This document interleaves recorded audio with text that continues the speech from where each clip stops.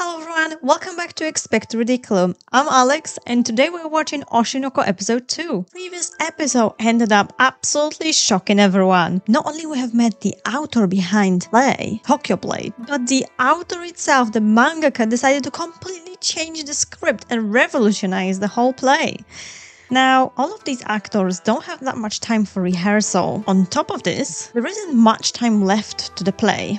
Now, I know that there were some characters who weren't really happy about the role, and I can fully empathize with it, but let's be honest, the clock is ticking. I'm pretty sure everyone has remembered their own script now. If the author is to change everything, I don't know what's there to come, but I think it's going to be hilarious. And what does Aqua have to say about it? Curious to find that out. Let's tune in. Here comes the moment.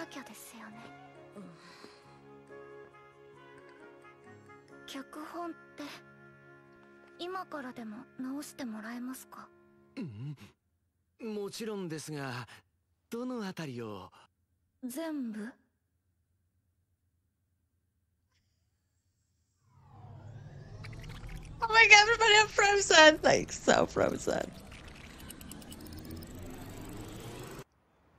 Okay, so we are going back in time.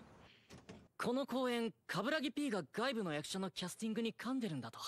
つまり俺たちはカブラギ組ってわけだ。よろしくね。Okay.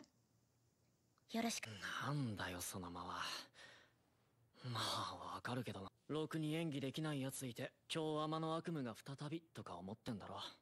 バレてる。あれが初めての演技だったんだから多めに見てくれとは言わないけどよ。今日天から9ヶ月。ちょっとは勉強してたな。Oh, that's good. になってると思うから。ダメだったら遠慮なく言ってくれ。You know, I really appreciate hard workers. 僕の名前はライダー。この公演の総合責任者。Oh, I like that his hair are black and white. It reminds me of the character from The Windbreaker.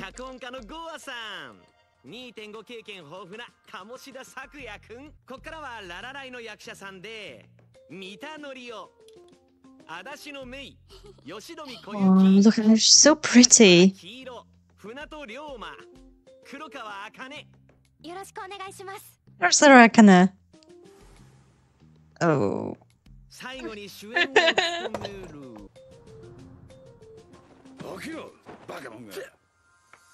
I didn't know he was asleep. この芝居の主演の役名なんだっけ? I like his voice actor. 姫川大輝。よろ。このメンバーで一丸となり、舞台東京ブレイドを成功に導きましょう。赤くんおひさ。おひさって言っても、時々アリバイ作りで合ってるだろう。それはそうだけど。And look at her blushing. I honestly think she has real feelings for him. 舞台は私の本業だし、今度は私がアクアくんの助けになるよ。今回の舞台、私たち一緒の出番が多いから、いつでも頼ってほしいなって思っただけ。Competition. リアリティショーでどうのこうのって。番組上そういう流れになってるみたいね。でもあくまでビジネスみたいよ。そりゃキスした相手とすぐ疎遠になったらパン受け悪いでしょうし。まあ向こうは役柄上でもいい名付けだし、狙ってのキャスティングなんかな。マッチしてていいんじゃね。That is so cool. 役者のリアル情報と板の上をリンクさせるのノイズになるから好きじゃないけどね。基本的に観客が持つ情報ってのは一律に揃えた方が演出は広く刺さるものなのに。OMG, she's so jealous. なんか尖ってんな。有馬、今日天の時はもうちょい。あの時は座長だったからね。現場の空気悪くしたくなかっただけ。私はこういうのがすよ。そんな気を使わなくてよかったの。最初からガシガシ来てくれたら、俺だって自分のダメさにもっと早く気づけて。いや、言い訳だな。忘れてくれ。先生、忙しい中来てくれてありがとうございます。でも私なんかの誘いに。何言ってるのよ。元アシスタントとはいえ、もう鮫島さんは一発の作。漫画もある。What a good vibe. 大ヒットの週刊漫画家が直々に飲みに誘ってくれたんだもの。そりゃ来るってものでしょ。先生はアニメ化経験もドラマ化経験もありますよね。いろいろ言いたいことはあるけど、どこまで行っていいのかもわからなくて、先生、劇の稽古見学一緒についてきてくれませんか？ Oh god, she asked her if she wasn't sure, you know? できるってわけじゃないけど、いいわよ。一体 That was her. よかった。 Oh, ありが I とう。 wouldn't want to go alone. 2軒目行きましょう。あ、その前に歯磨きで。エンジン揃いの漫画業界の中でも、アビコ先生はなかなか癖が強い方。漫画は Just like a little bit. でも描けるけど、メディア化は多くの人が描く。え？何してるの？ Okay. ラブル歯磨きです。歯ブラシ2つ使えば2倍の速度で磨けるじゃないですか。 No one ever tried this. I haven't myself. I haven't even thought about it. I don't think that's how it works, you know? 当ブレ舞台、揉めないといいな。脚本、全部直してください。やっぱり全部ってさすがにそれはもうこの脚本で OK いただいて稽古にも入って Their faces. Oh my god. The face of despair. 私は何度も直してくださいって言いました。でも実際動いているところを見ればこの脚本でいいのがわかるってもよくないから OK じゃないですよね。先生、 Harsh. に沿わない脚本を上げてしまったことをまず謝らせてください。今からでも直せるところは直すつもりです。しかしです。 Doesn't know how. 事前に何度かやり取りさせていただいて、私としては最大限意図を組んだつもりです。 He has explained himself before. どう直せば良いのでしょう。あなたがこの脚本書いた人なんですね。 Proper despises him. 事前にお伝えしたはずですけど、本当に東京ブレイド読んでくれてますか？もちろん読ませていただいてます。読んだ上でこれなんですか？あなたが挙げてくる脚本、このキャラはこんなこと言わないし、こんなことしないってのばっかり。 Well, it's true in case of the princess. 変えるのはいいんです。でも They have totally rewritten it. 無礼だと思いませんか？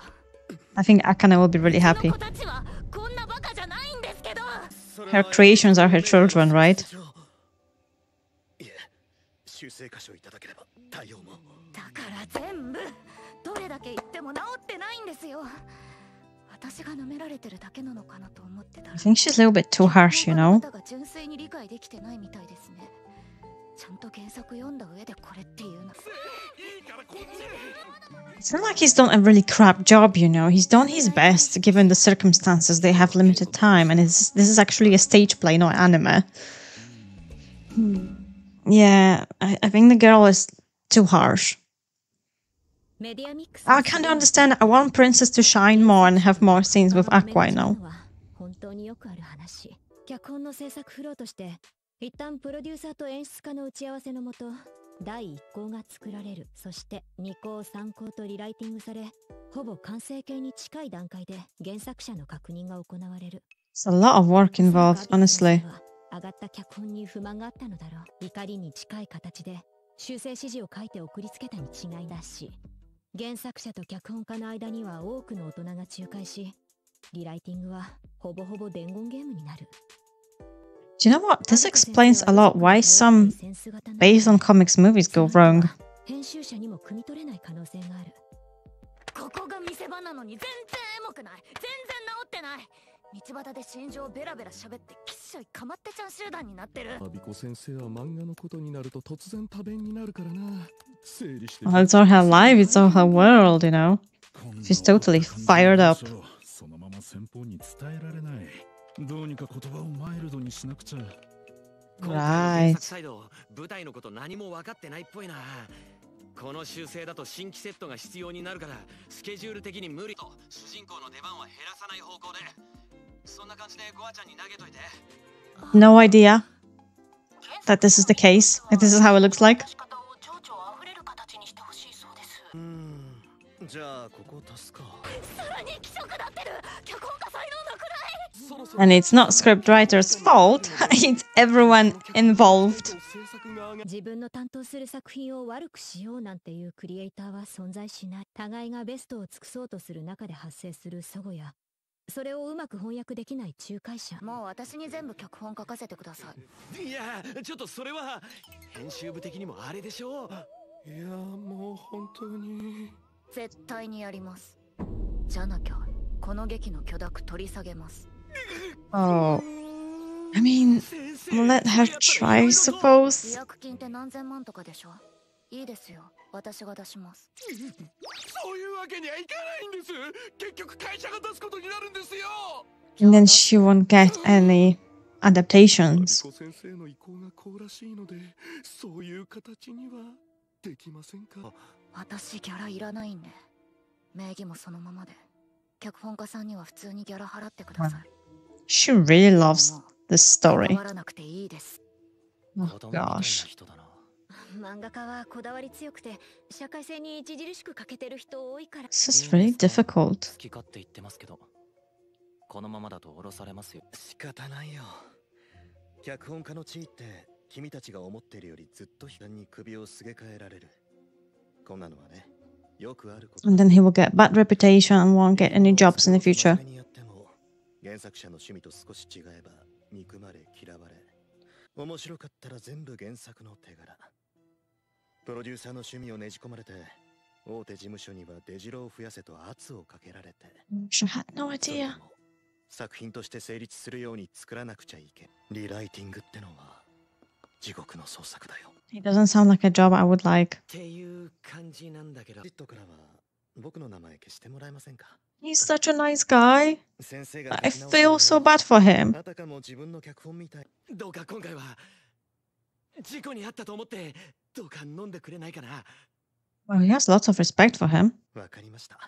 Oh, guy, honestly. 何でも好きなだけ食ってくれ。 He's good at his experience. 原作は本誌で1話から読んでいる。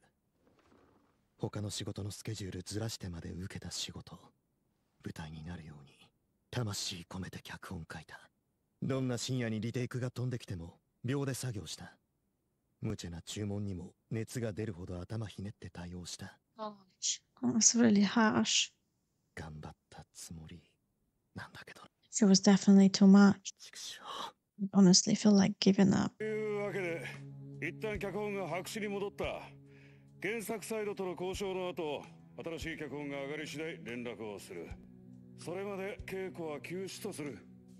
You have to forget all the lines and learn the new ones. 原作者が許諾しないものを勝手にやることはできないからね。今回の舞台ステージアラウンドだし、稽古期間多く取りたいんだけど。そういや、そのステージアラウンドって何？知らないで稽古してたの？それ分かってなきゃイメージできなくない？劇のステージなんてほとんど同じだろ。なんだよ。アクア君、舞台そんなに好きじゃないでしょ。そら気づきますとも。 Well, 好きじゃないというか、好んで見ないだけだけど。 it's not like he came to that place out of passion. 可動式のセットは安っぽい。劇特有の大げさな演技にいまいち乗れない。同じ時間使うなら演出聞かせられる映像の方を見。確かにそ But れ it's so traditional and its roots are going back to so far. 演劇は社用文化なんて声もあって。せっかく時間できたんだから、ちょっとデートしよう。 Uh-huh. And I know where that it will be. 映像より上位の体験型コンテンツだって教えてあげる。 Game of Telephone. Yeah, that title really relates to what was happening between the manga author, script, and the script writer, basically. There is so many people in between them too. It's unbelievable. Seriously, the manga author has been extremely harsh. And childish, yes, I agree. Doesn't help that she doesn't have any social skills.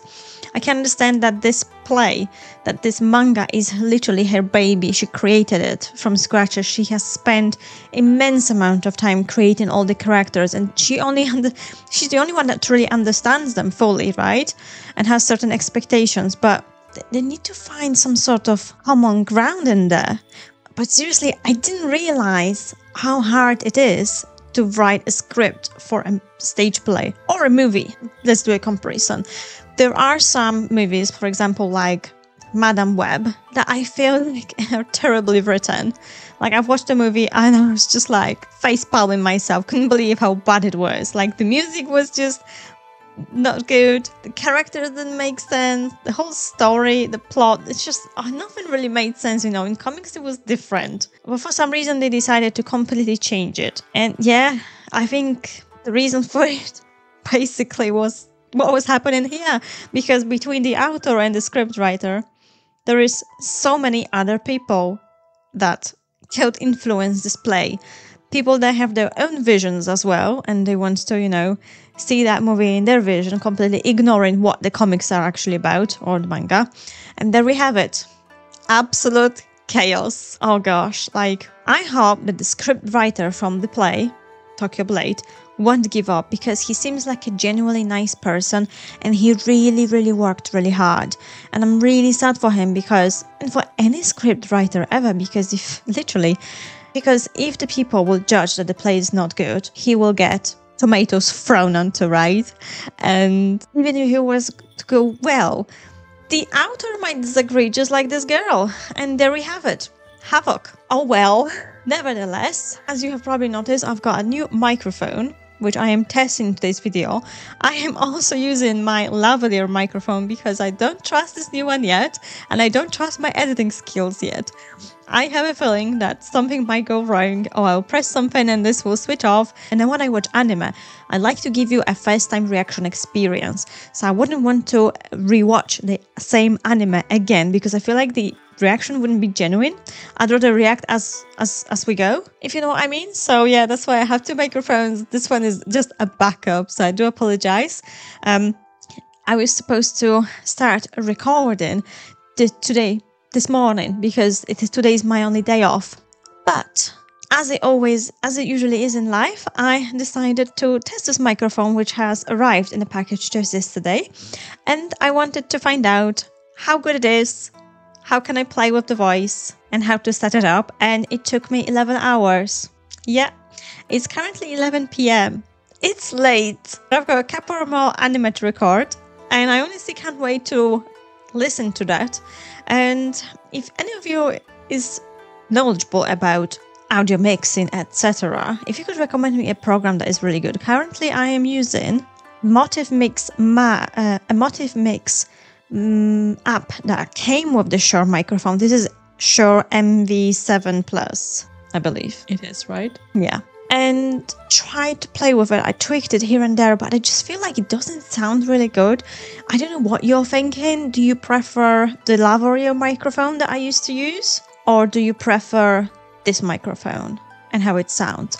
I feel like it needs post-production. I feel like something needs to change in here. I feel like something is wrong. So yeah, let me know what you think.